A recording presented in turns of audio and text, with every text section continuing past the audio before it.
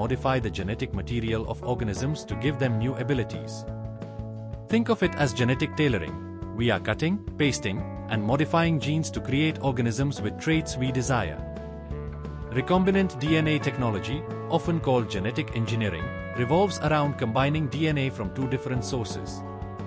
Imagine taking a gene responsible for insulin production from humans and inserting it into bacteria. These bacteria, once equipped with the human gene, start producing insulin, which we can then harvest for medical use. But how exactly do we do this? What are the principles and the tools involved? First, the central principle behind recombinant DNA technology is the universality of the genetic code. This means that the genetic instructions written in DNA are the same across almost all organisms, whether it's bacteria, plants, or humans. This allows a gene from one species to be read and expressed